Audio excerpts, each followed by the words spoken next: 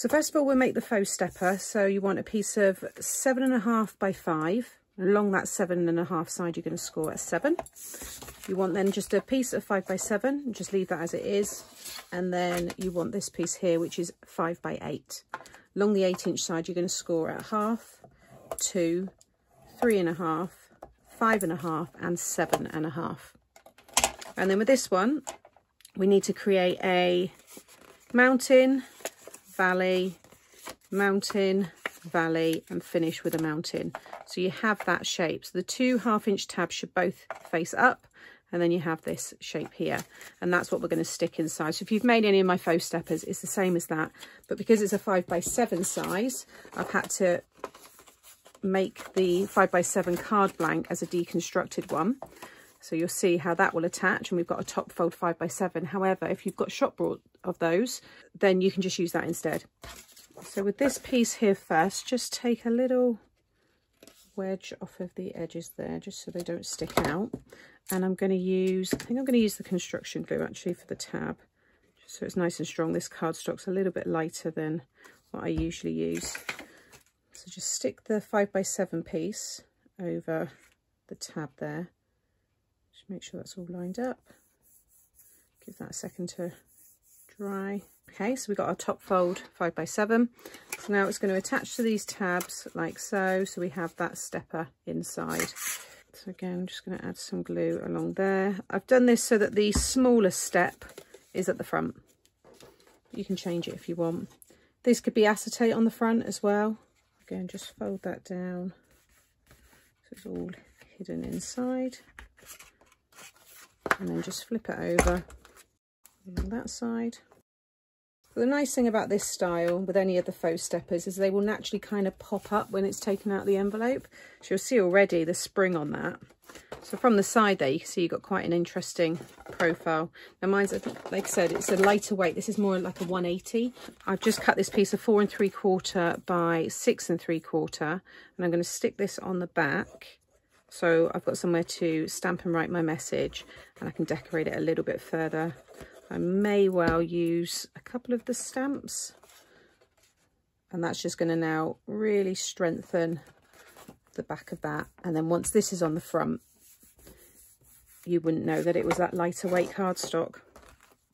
Okay, so I'm going to leave all that now to one side, and we can start building another one of my favourites, and this is the terrific Tortoise. So you can see here all of the coloured images are dies, all the black and white are your stamps.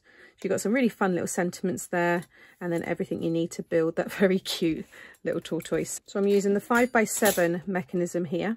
So you get the 3 dies, the main plate, which has your 4 holes in the slot. You get your pull tab, which I've cut, and the arrow, which I've cut as well.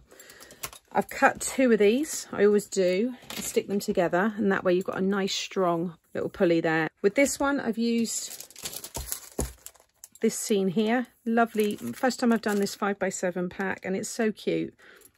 And these backgrounds will go with so many of my past collections as well, so I'm hoping that lots of you will enjoy this. So it's 5 by 7, 4 each of 6 designs, 190 GSM. So I've cut that using the main die plate. But again, because it's a paper, that's not going to be strong enough to hold the puppet, you know, the mechanism when you pull it. So I've also cut it again in white and just stuck those together. Use the construction glue again. This is always linked below my videos. It's the Collall construction glue. But again, that's nice and strong now. So prepare those pieces. And now what I'm going to do is just talk you through, and I've done this for every puppet in all of the videos, how to put this all together.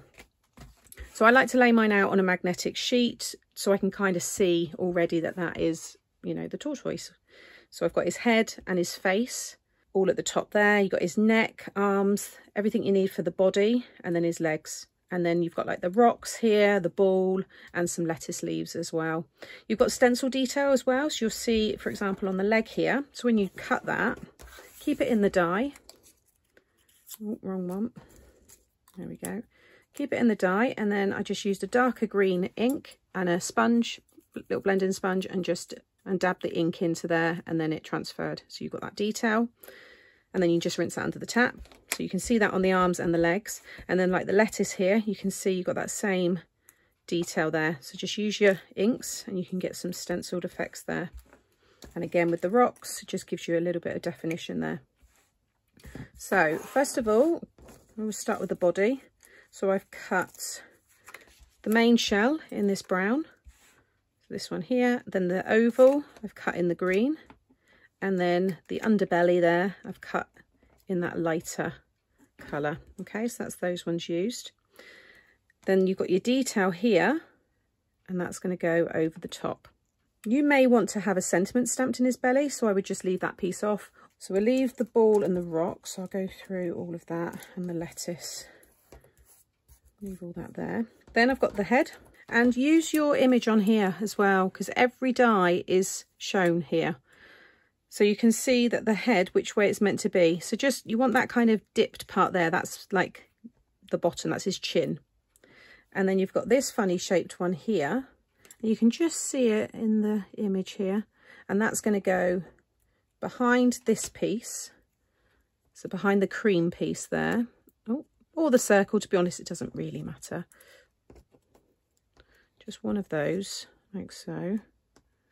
And then you'll see his head can be attached. It's like you could have it quite high, so he's really sticking his head out, like really curious. So he's got that stretched neck look. Then you've got your eyes. I've been using my pickup tool a lot for this project, for these puppets, because it's got the wax here. It just picks up all these pieces so well. So you see one of them's bigger than the other, but you can see exactly where you need to position them. So actually before they stick down, you want this one, and you'll see it's that piece there. So I'm going to pop that one down, and then you can see like down into this part is where the large eye goes, like so, and then that smaller, oh, like that. Okay, and then again you've got the black here, very tiny, and then you've got the smallest white pieces, and they're all in this die here, so you can pass that through.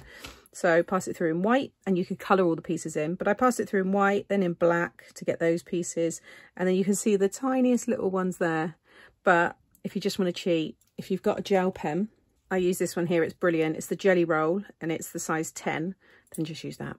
But it is there as well, and you can see the head, the neck, and that piece like I explained.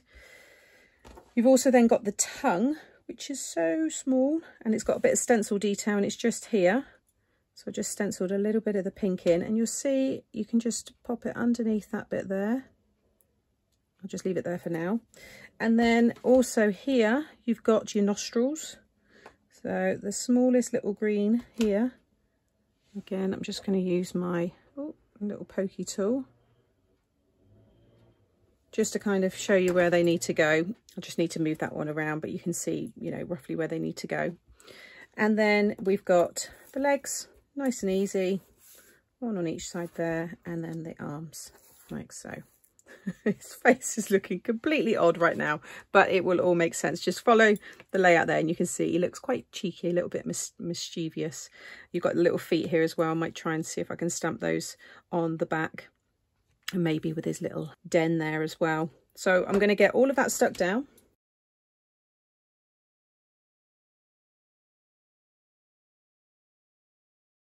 You would have just seen me, I just put a bit of glue, well, it looks like a lot, but I just spread out some glue there on my hand just to attach that piece. You could also die cut it on double-sided tape, but don't do this if you've got sensitive skin.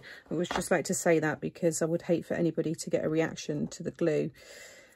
Before, I just want to talk you through this. So with the tiny little tongue there, I'm just going to add the smallest amount of glue on the edge, just on the end then, and I'm just using my tweezers here just to pick that up. And I'm just going to attach it under this piece, because his mouth is just kind of, you know, under here. There we go. So his little tongue's sticking out, and now I can stick that down onto here. So you want the tongue just coming down into that dipped part of the face there. So now I'm just going to continue sticking the eyes down. And again, like I said, keep reverting to your image here, because you can see the black, it's slightly over to the right hand side, so you have more white here. So that's what gives him that cheeky look, like he's looking over, you know, to one side. And then I'm just going to use my pen here and just add a little dot there and there. There we go. Straight away now we've got that fun expression. And then for the tiniest bits, I just use a little bit of glue there, and I'm just going to pop 2 dots there for his nostrils. And then to attach his neck, just a little glue there. Okay, so leave him now to one side. You want to take your pull tab and your 4 limbs here, so your arms and legs, and you'll need 8 brads, and you want the 5mm brads. The 8mm are going to be a bit too big, so I've got mine here. They don't have to be the same colour, but you know, you might, if you look to the side, be able to see a little bit of the brad. If it's the same kind of colour, then it's going to be hidden. So you're going to take, I always work with an arm first, and you're going to pop a brad through the outer hole. Okay, you've got your 2 holes on these. You want to work on the outer one, and then you're going to pop it through the top right there, in my case. Just open up your brad then, and I like to use my pokey tool and just open it out over. That way the brad isn't flat against the card, and the arm there you can see moves really freely. So just repeat that on the others. Okay, so now you should have something like this, which looks very odd, but they should all move really freely. Then you want to take the main mechanism here and your other 4 brads, and now you're going to add them to the other hole on the limb. Oh, like so. And then you're going to attach it onto here. Now you also want to make sure you thread that through, which I always forget. You can see it's still all easy to move. And then again, open it out on the back and just fold it over your tool there. You see how that's raised? It's just going to stop anything scratching, and you can do a test there and see how that all works nicely. So again, just repeat that on the others. Okay, so just do a test. It should all move really nicely. Now we can attach him. So I like to use a couple of my foam squares here. You just want to cut some strips about 1/4 inch wide, and you want to double these up. You might need to add another layer on top as well. You need to match the height of these brads now for him to attach to. So I've just folded that over, and then with this all in this down position, so make sure your tab's pulled down. You don't want to add this right now when it's like that, so just keep it in this position. And you want to stick this just under the arm and next to that bar there, and you want to just check that nothing's going to hit against that. So the leg's got plenty of space to move, because some of the legs are wider, a bit thicker, so they might hit, so you might have to move it, but just test it each time. And then again, just fold that over, and now I can just place this one down in the same position as that one. Again, just check it all, and then you want to add another just along the top of that slot there. So make sure that's down, you've got all your foam there. Okay, and then you want to make sure that the bottom just covers the bottom of those brads, and his head just covers. I might have to bring that foam down if I just angle him a little bit that way. There we go. And again there, just make sure that's all secure like so. And now you'll see, how cute does he look? I've got a little bit there. Can you see? Well, you can see more of it actually when you look in. I think I might just push that under a little bit. If you don't like the white there of the foam, you can just use a green marker, but you'll see there now how that all works. He looks so cute. He's so happy. It's like he's come out of hibernation and he's happy to see the world. So this is now going to attach onto the front here. So I'm going to add some foam just down through the middle here, and just focus on your border. It should be the same all the way around, like so. And when that's folded down, that will all go in your envelope. And then what I did is is it on here? Where's my sentiment gone? Oh, just down here.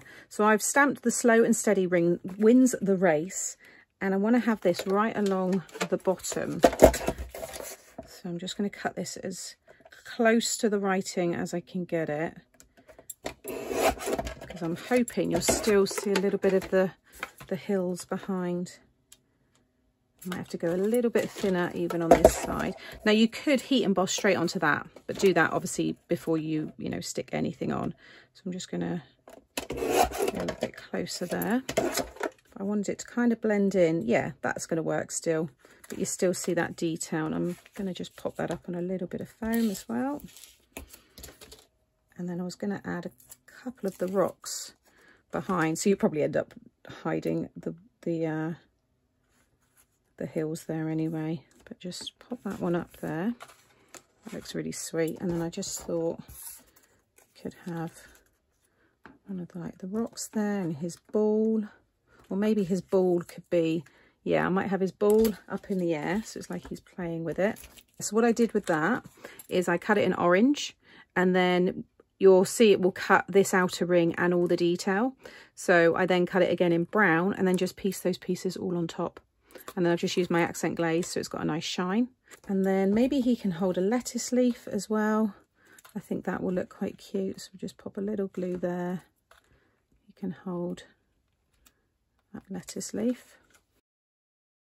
There we go. Again, just give him a test. Oh, what you would do, if you have anything like that where it would catch, all you need to do is just add a little curve to the ends of, or, you know, to the legs. What that actually does is it just gives them a bit more, I don't know, makes them come to life a little bit more. Just lifts them off the page. So just, yeah, just curl. In fact, I'll do that with all of it. I do think it looks quite nice. There we go. Yeah. And you could also, I've said this in a few of them, you don't have to have all the limbs moving. You could stick them right behind here and just have one of them, and then it would look like he's waving, you know, just have one arm. So have a play around. There's loads you can do with these. I think that looks super cute. I am going to go in there and just use some green marker just so it's not so white. And then accent glaze. Let's just add a little, well, I say a little. I think what I'm going to do is add some on his tongue. Just use the pokey tool to kind of spread it out. There we go. And then I think I'm going to cover each of these sections. There you go. So you can see all that glaze now. So just give that some time to dry. So I hope you've enjoyed this tutorial from me today, showing you how to, you know, have that faux stepper look using the gorgeous, terrific tortoise. Yeah, definitely put a smile on someone's face. So thank you as always for watching today. I'll have some other puppet tutorials coming up now, and all of the product that I've used will be linked in the description box below the video. If you've enjoyed today, please give me a thumbs up. It really does help out the channel, and I'll be back again soon with more fun tutorials. Take care. Bye.